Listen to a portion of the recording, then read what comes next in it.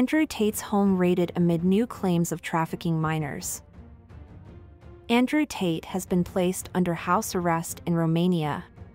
Prosecutors in Romania have requested Tate be detained for 30 more days, while his brother Tristan has been placed under lighter restrictions by the country's authorities.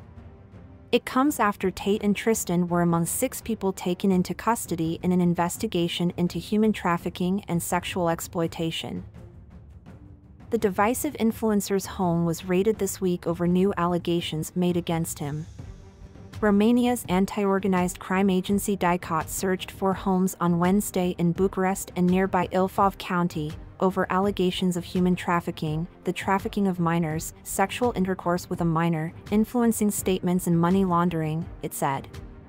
It's not yet clear which of the individual charges apply to which of the 6 suspects.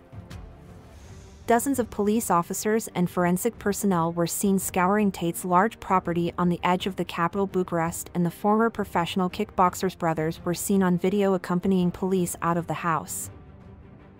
Tate's spokesperson Tate Petrescu said yesterday in response to the raids that although the charges in the search warrant are not yet fully clarified, they include suspicions of human trafficking and money laundering, and added that his legal team was present.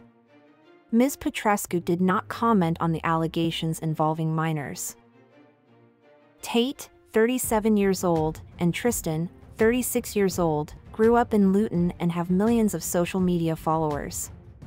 The older brother also appeared in the UK version of Big Brother in 2016.